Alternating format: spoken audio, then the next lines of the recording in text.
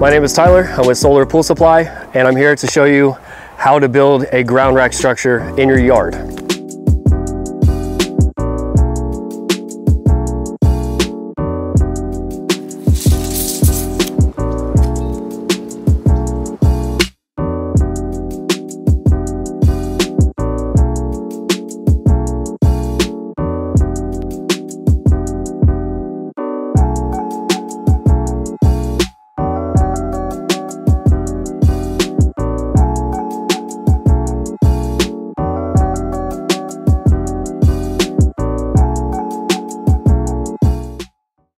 So first you can see I have strung out where my rack is going to eventually be.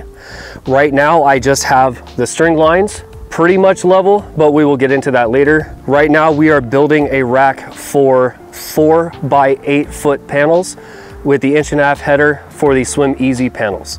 Essentially your inside diameter where your posts would like to be, either the 4x4 with wood or with fence posts, metal fence posts, should be about 4 feet in the middle of the rack for the structure from the ground, and you will be extending it 2 feet on the top portion and 2 feet on the bottom portion.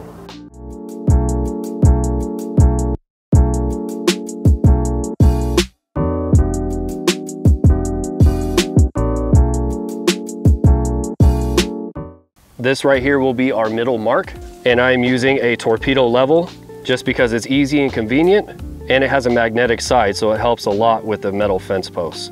So right there, we'll level there, and then we need to make sure that we're level up and down to ensure that our post hole will be as straight up and down as possible. And then once you have that, go ahead and you can use spray paint. I'm using markdown paint, which is really easy. Just spray straight down, and you have your mark. And then I will go ahead and do the rest of all the holes the exact same way. So once you have done all your measuring, all the post hole marks and everything else up until this point, now you're ready to dig. I have already done this hole to show you. Typically for a smaller ground rack on a hill, you only need to go about 1.5 feet, maybe 2 feet deep, depending on how soft or hard the dirt is. For this hole in particular, I went 18 inches deep. And the way you measure how much you need to go is you use the front part of the hole. Since we're on a hill going this way, the front part here would be 18 inches from ground level down into the hole. And you will repeat that for every hole.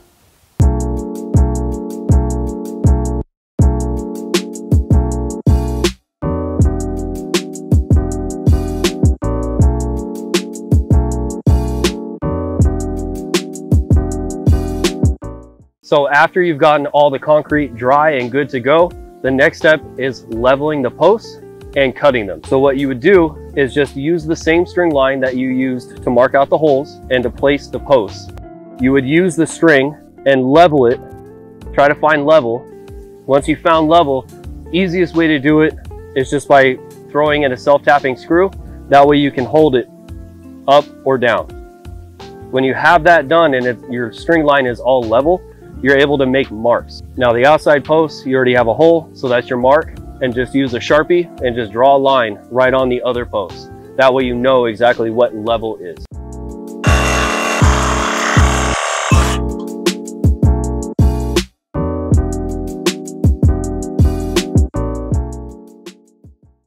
So when you have your posts cut, you're able to use the vertical supports, which is the main structural support of your rack. These will run vertically up and down. All the other pieces will run horizontally to support the panel. So I have a mark lined up where 2 feet is, and I'm lining it up to the back side of this post. That way I know I have the 2 feet here. And since you already have the post cut, you want to make sure that the center lines up exactly with this piece of metal. That way you know for sure that when you put the other horizontal supports for the panels, you're able to avoid any kind of damage to your panels by rubbing against this. And the easiest way is just to use a self-tapping screw first before you bolt it in. I always recommend using a bolt because it is a lot more secure.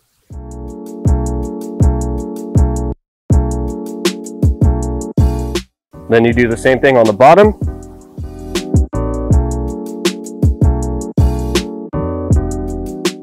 And now you have your first vertical support, and this is what we're going to make sure that this rack will be square off of.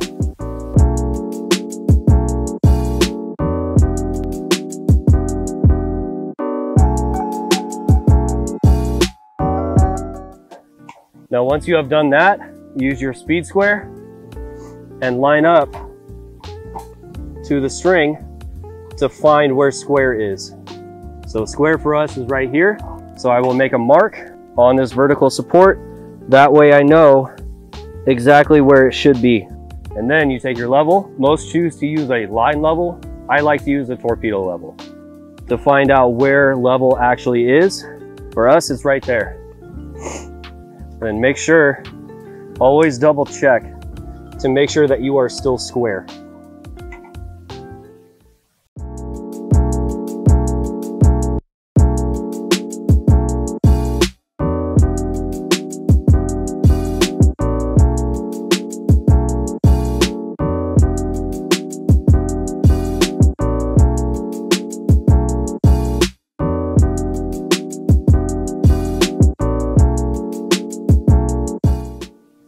Now that you have your top header all squared up and ready to go, the next step is to do the bottom header. So this is where the bottom of your panel is going to be sitting.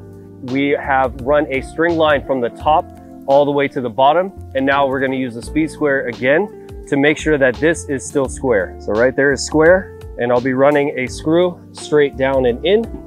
That way it holds it in place until I have time to be able to put in a nut and bolt.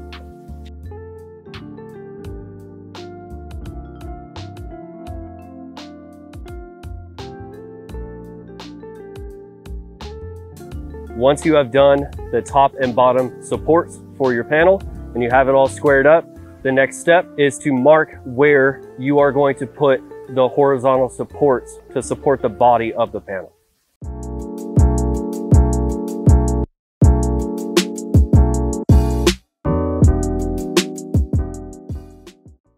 So now after you had your set string to square everything off, now you use that string just like we used for the vertical supports, and it's going to give us a guide as to where we start with the horizontal supports for the bodies of the panel.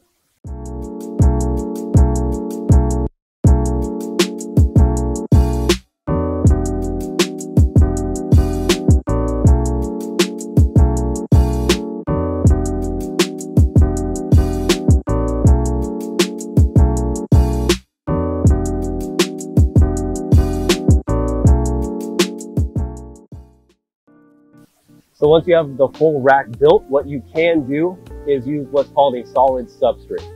Right here, we're using a corrugated sheet metal. I believe it is a 29 gauge corrugated sheet metal from Home Depot. And I'll be showing you how to line it up to make sure that you stay square all the way through. So you're going to be using the same string line that you had to be able to run all your horizontal supports down. You're going to use that as your line for the very edge of your solid substrate to make sure that you are completely square throughout the entire rack. And right here is just an in-between of the two sections. Just overlap one peak to valley. That way you have a secure location for a screw, a bolt, and a nut.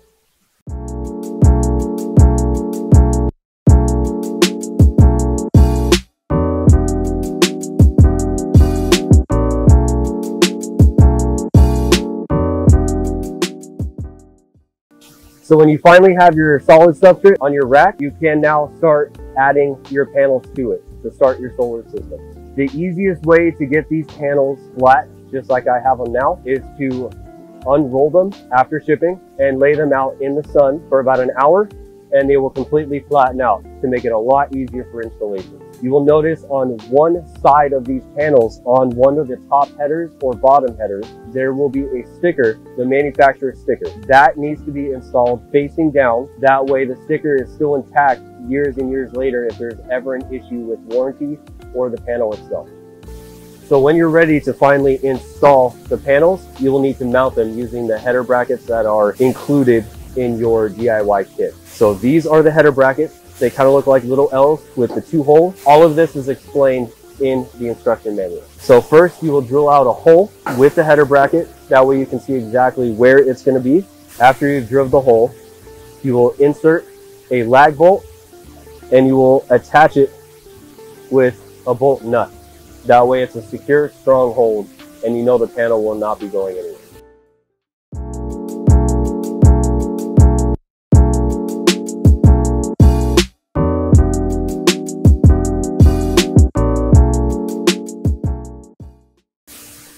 All right, so once you have all your panels all mounted to your ground rack, you will now need to install the wind load strap and the butterfly strap brackets. These are essential to the Swim Easy panels because there is a top header bracket for these panels, but not a bottom.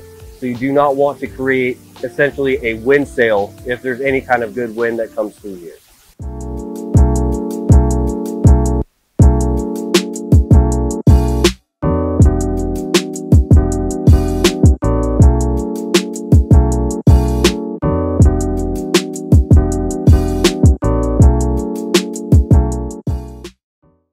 The reason why the wind load strap is necessary is because with the Swim Easy panels, you do not want to mount the bottom header with a bracket.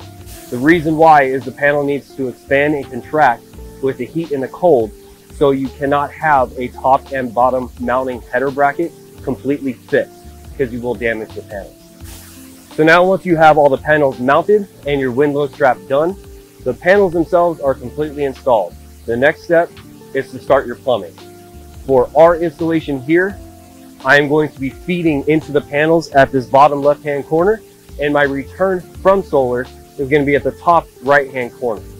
This is done that way every single tube of each panel gets completely filled with water. That way all the panels get heated evenly and there's no short cycling that's going to be happening.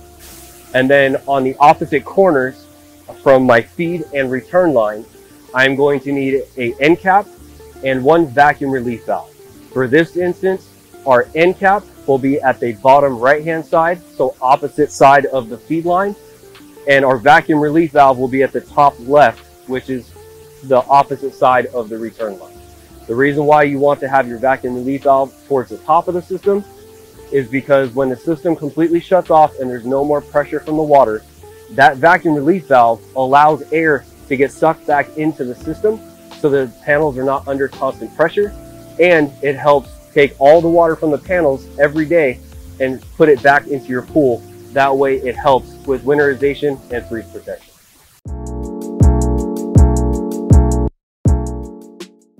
All right, so now I'm going to be installing the two-way isolation valve for the solar. I am installing the two-way valve right here off of the return line for solar.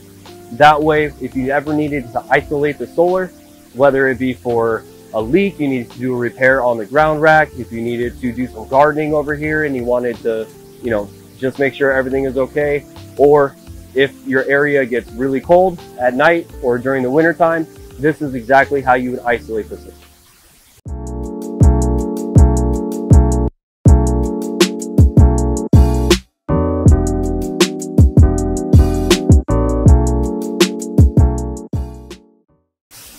Here's a little plumbing trick on how to connect a pipe from the rack, which is on an angle, into a trench like we're doing here that obviously is flat. So here I have, right off of my two-way valve, I have a 90, and I use my level to make sure that this part, just like that, is 100% level left and right of me. From there, you have a piece of pipe coming straight from the ground, which is connected to a longer pipe, which is pointed that direction from me. And you're just going to use a simple 90-degree elbow to connect from the rack into the ground.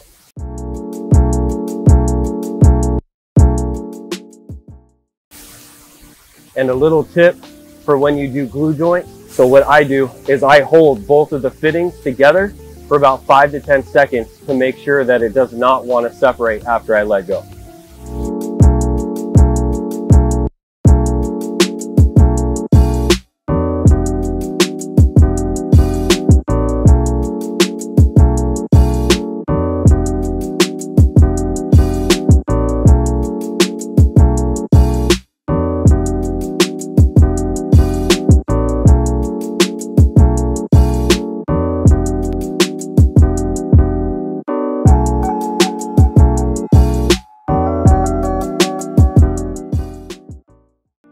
All right, so now I have the feed and return lines done going into the plumbing into the ground. That way we have an underground pipe run. That way there's no trip hazards or anything else. The pipe inside the trench does not have to be insulated. You absolutely can, but it is completely fine to leave it bare. Now, the return line I have is coming out of the top right of the system, and I have the feed line at the bottom left of the system. The water flows from the bottom into the panels all the way up. It heats as it rises, and it returns out the opposite end. And that's where all the heat from the panels are gonna come back into your pool. All right, so now I'm gonna show you how to properly winterize your system. What we're gonna do, number one, is ensure that our pool pump is off. And number two, if your pool is above ground or at the same height or level as the panels, you want to make sure your valves are shut. That way no water can go from your pool back to the panels. And then once you have finally got all your valves turned so no water can get to your panels, you now are able to completely drain your system of water. That way it ensures the panels are safe from any type of freeze damage. So what we're gonna do here is all I'm gonna do is remove this end cap to completely drain all the panels of water.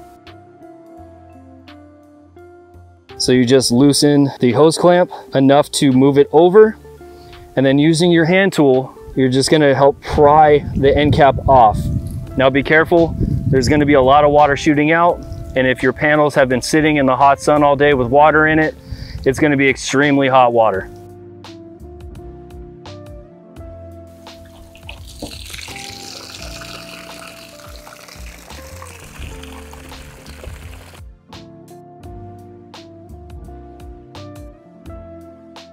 So once the water is finally all stopped coming out of your panels, now you can just replace the vacuum and tighten the hose clamp back, and make sure when you are done isolating the system, which means drain and everything for winterization, make sure that you keep the valves off going to your solar to ensure no water will try to sneak back into your panels when it's 40 degrees or below.